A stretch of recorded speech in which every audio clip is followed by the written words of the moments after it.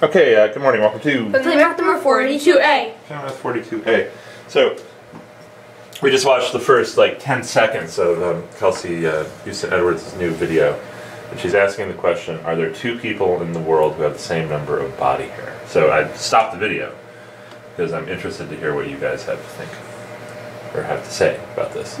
Well, I say no. Okay. Because there's a lot of body hairs. All right. I think too many for 7 billion-ish people to have the same number. Okay, Wow. so you think there's, let's say 7 billion, that's fine. 7 billion people in the world, and you think there's so many body hairs that unlikely for two people to have the same number. Yeah. Well, that's kind of counter my logic. Okay. Because there are so many people in the world, like 7.5 billion, that there's going to be a match in that huge number of people. Okay, you think with that many people, there's bound to be a match. Yeah. Okay.